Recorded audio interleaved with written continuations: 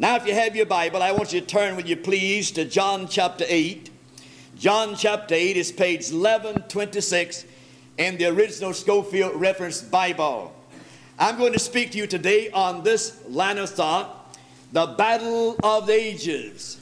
What is the battle of the ages? We want to find out what the battle of the ages is this morning. And I want you to turn to the Gospel of John, chapter 8. Remember, you can get this tape by number or by title. The Battle of the Ages, or tape number 155.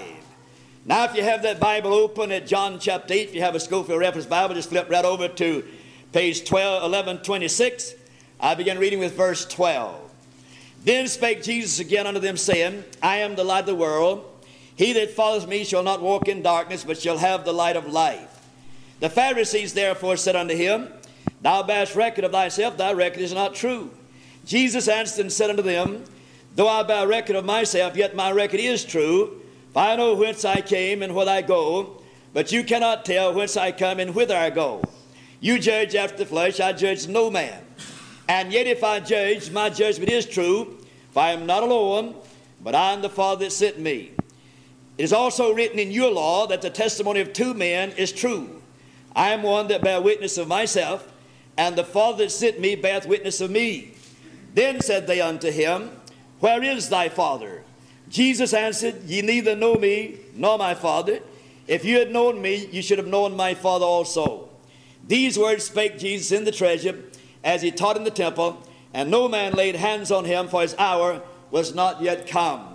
Now, what is the real battle of the ages? What has it been? What is it now?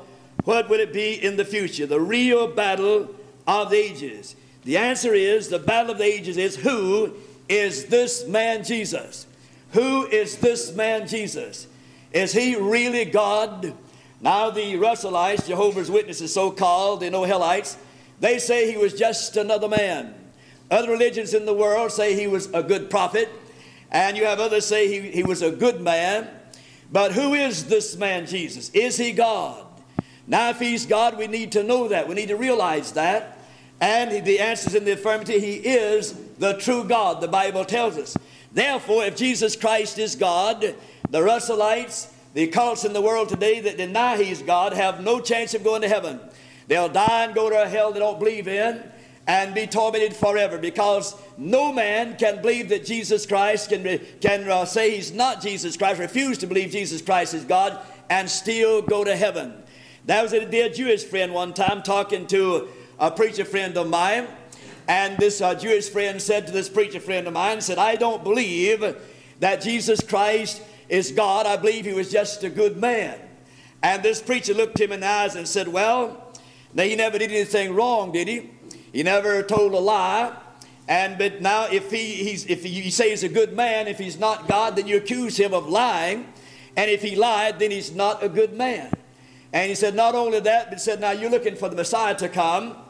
And Jesus, when he came the first time, he fulfilled literally and minutely every Old Testament prophecy to be fulfilled. Everyone in the Old Testament that the Bible said would be fulfilled by the coming Messiah, Jesus Christ fulfilled every last one of them.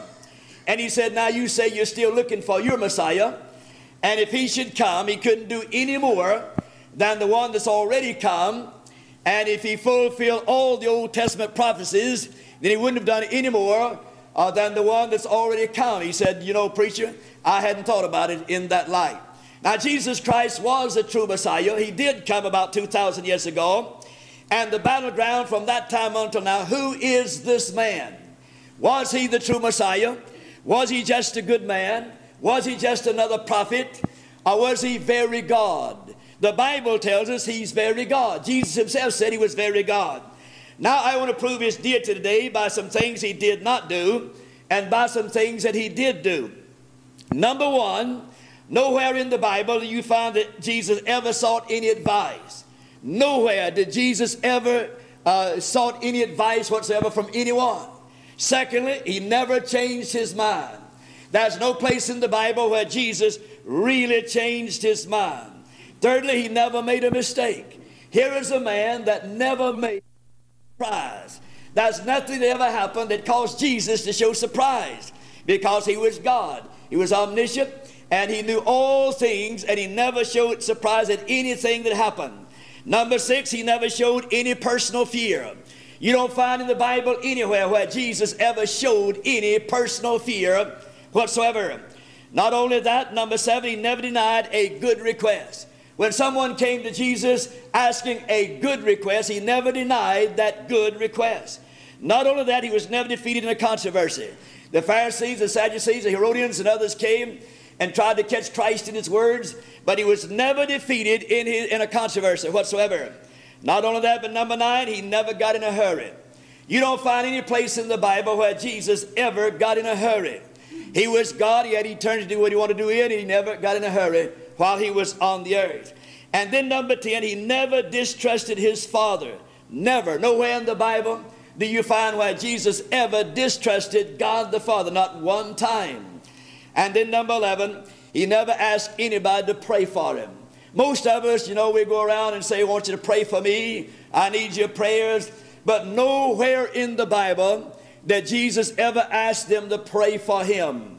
The reason? He was very God. We're to pray in his name. He needed nobody to pray for him. It'd be foolish to pray for the Son of God. He was very God. No doubt about that. I've given you 11 things that Jesus did not do.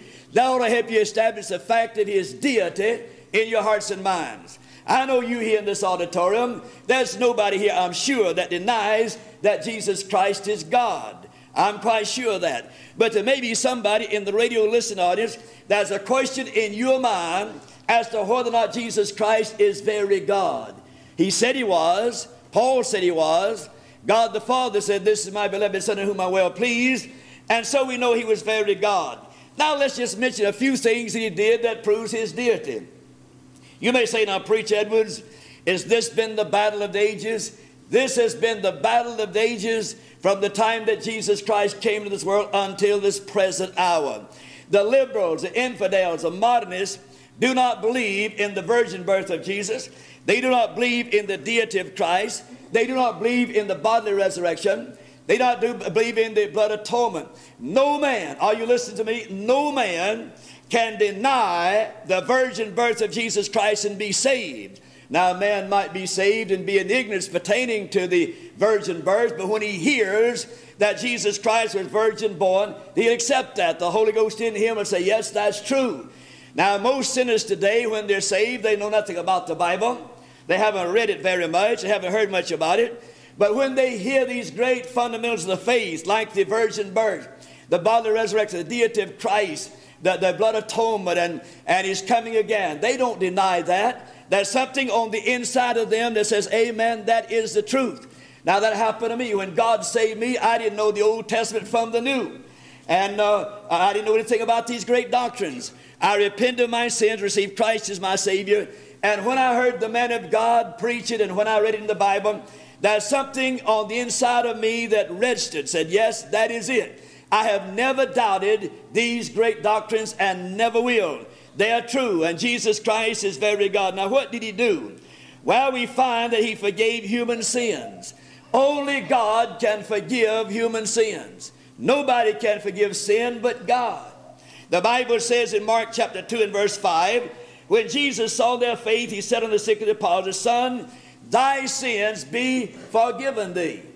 Now, it's clear in the Bible, it's established fact. No man can pardon another man from his sins but God. And Jesus Christ was very God. That's why he forgave sins. Now, you can forgive people for doing something wrong and mistreating you, and they'll say, I want you to forgive me. You can do that. But you can't forgive people of their sins. It's foolish to go to some man and confess your sins to some man, thinking he can tell God about it, and yet you cleanse from those sins. You have people by the multitudes, you have multitudes of people rather in the land today that go and confess their sins to some old apostate, expecting that old apostate to go to God and go to Mary and get that person cleansed from his sins. Beloved, that never happens. That's a trick of Satan. Only God can forgive you of your sins, and the only way God will ever forgive you of your sins is for you to repent and accept Christ as your Savior. And then doing your sojourn as a Christian, when you feel like you ought to confess some sin, you confess that to God.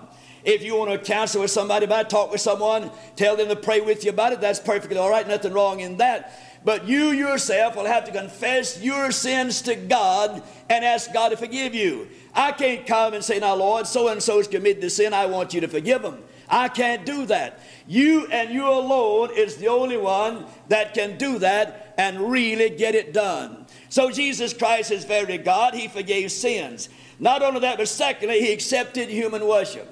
Now, if Jesus Christ was not God, he should have been stoned to death. The Old Testament plainly says there should be no other gods before thee. Now, if Jesus Christ was not God, they should have carried him out and stoned him to death, because that's what the Bible said to do to him. But he was very God, and he accepted human worship. And because he accepted human worship, he was very God. He proved that in doing so.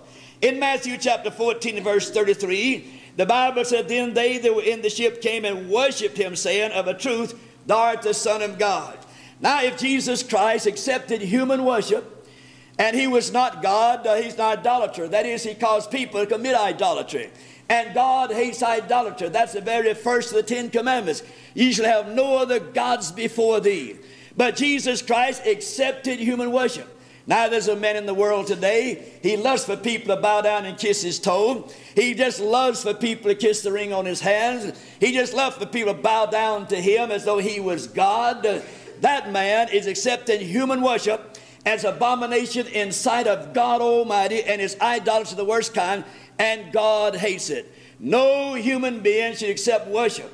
Only God. He's the only person in the world that you should ever worship. Now you may say, preach Evans, can't we worship the old apostles and the prophets and the Virgin Mary and angels? No, no.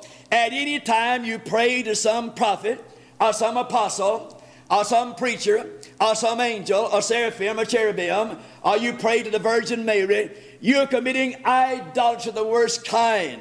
You're committing a terrible sin.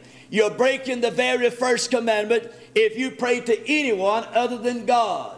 And Jesus Christ is God. And he tells you how to pray. And he accepted human worship. So you're to pray to no one but God Almighty. And you must keep that in mind. And Jesus is God. He accepted human worship. And not only that, but he defeated the devil without any help. Beloved, listen to me. Jesus Christ is the only one that can handle the devil and doesn't need anybody's help to do it, because he is God.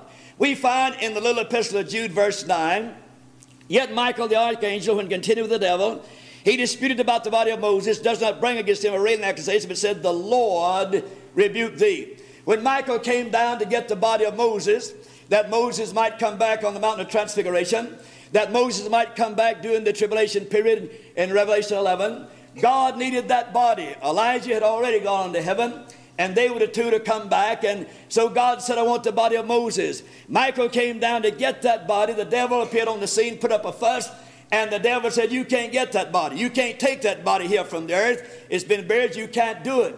And Michael said, I'm not going to argue with you about the body of Moses. The Lord will rebuke you. And Michael turned him over to the Lord, and the Lord took care of him. Did he get the body? He surely did. Moses came back in that body in Matthew 17. He'll come back again in that body in Revelation 11. And so we see Jesus Christ is the only one that can defeat the devil without any help whatsoever. And so we'll mention some things that he did. Now, let's notice number 3, what he claimed. Now, Jesus Christ, in proving he's very God, claimed some things. This is the very battle of the ages. Who is this man Jesus? Is he God? The modernists say no. They say he's just a good man. The liberals say no, he's just a good man. The infidels say no, he was just a good man. But Jesus Christ is very God. This is the battleground of the ages. In most of our theological seminaries today, they were established by godly men, but they eventually went modern.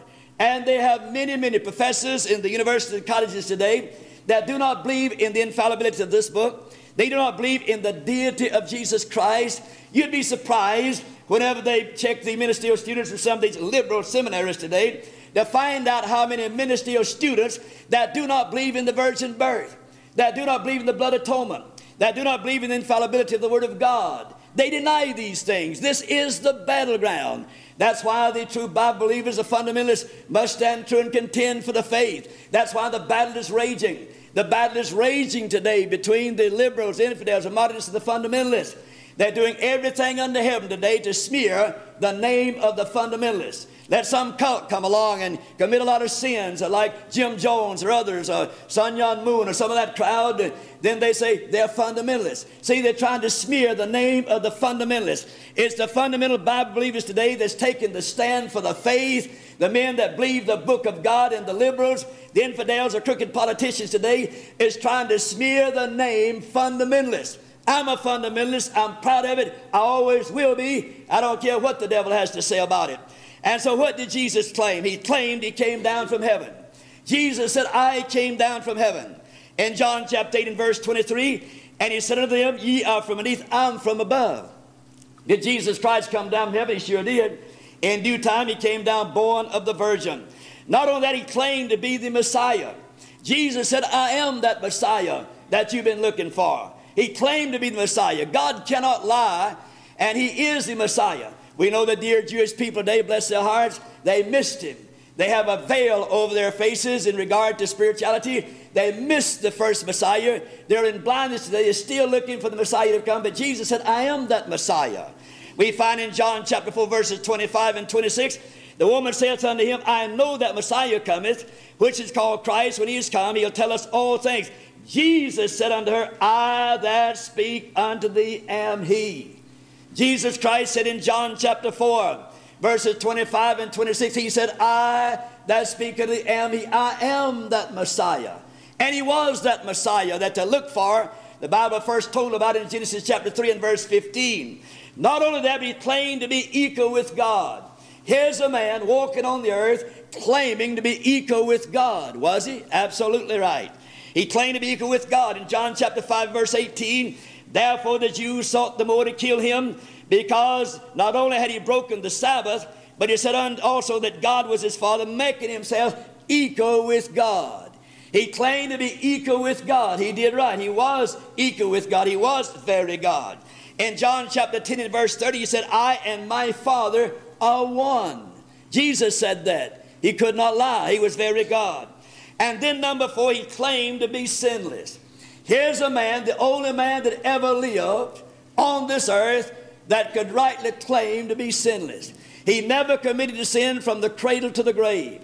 Not one time did Jesus ever do anything wrong. He was a sinless one, the perfect one. In John chapter 8 and verse 46, Jesus looked at that crowd of Pharisees and Sadducees. He said, which one of you can convince me of sin? Who out there can prove I've ever committed a sin? Not a one of them. We find that Pontius Pilate said he found no fault in him 7 different times. Simon Peter said there was no guile in his mouth. Beloved, Jesus Christ never committed a sin from the cradle of the grave in omission or commission, because he was very God. He was sinless. Not only that, but he claimed, number 5, to be pre-existence. He said, I was before Abraham. In John chapter 8 and verse 58, Jesus said unto them, verily, verily, I say unto you, before Abraham was, I am. Now he was talking about Abraham. And he said, now before Abraham ever came on the scene, he said, I was. He is with God the Father before Abraham. And when he said that, of course, they wanted to stone him to death. But he did exist before Abraham. Yonder in heaven, in due time, Galatians chapter 4 and verse 4, in the fullness of time, Jesus came, born of a woman. But he was before Abraham. The Bible says in Exodus chapter 3 and verse 14, God said unto Moses, I am that I am. And Jesus said in John 8:58, I am that I am. And so Jesus was the great I am. In John chapter 1 and verse 18, no man has seen God at any time. The only begotten Son, which is in the bosom of the Father, he hath declared him. Jesus said, I was yonder in the bosom of the Father. I have come to declare him to you. He was very God. Number 7, he claimed to be the Son of God. In Matthew chapter 26 and verse 24, the Son of Man goeth as written of him, but woe unto him by whom the Son of Man is betrayed. Verse 64, hereafter shall you see the Son of Man sitting on the right hand of power, coming in clouds and great glory. So he claimed to be the Son of God. In John chapter 14 verse 9, Jesus said unto him, have I been so long time with you, and have you not known me, Philip? He that has seen me has seen the Father. And how sayest thou, show us the Father? Jesus said, I and the Father, we are one. Jesus Christ is very God. Then notice what the Spirit of God said about him. The Spirit of God said He is the true God. Now here's some verses you ought to jot down, and when you run into these no-hellites, these Russellites, give them these verses of Scripture, give them a lockjaw. In 1 John chapter 5 and verse 20, he said, this is the true God and eternal life. Talking about Jesus Christ. Said He is the true God. That's what the Bible said. And then in Titus chapter 2 verses 13 and 14, said Jesus Christ is that true God. So Jesus Christ is very God, and He was sinless, a perfect Son of God, came down to this earth, died that terrible ignominious death on Calvary, that you and I might have eternal life. God has done all He's going to do to keep you out of hell. God is sending His message, His preachers, His witnesses to keep you out of hell. If you say no to God and die in your sins, you'll burn in hell till the judgment and then be sent to the lake of fire. Beloved, you can't afford to miss heaven.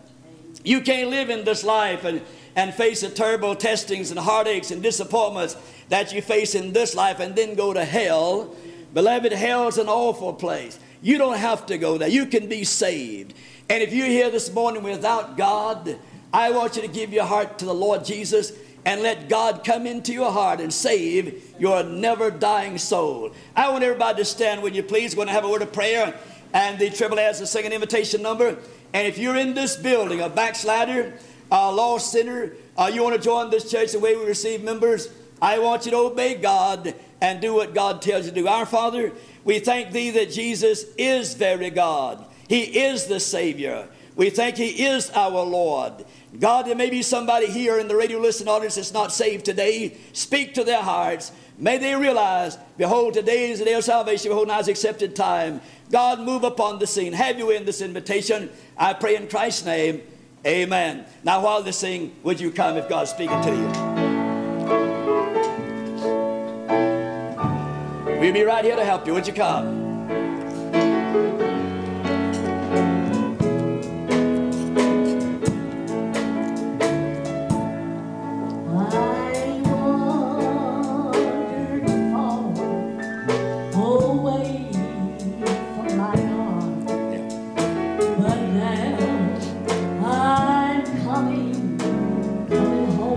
Come on, if God is speaking, no better time would you find to get saved, to come back to the Lord. I'll sing too long, Lord, I've tried, but now I'm coming home. Coming home. Yes, no better time. No better time did you ever find.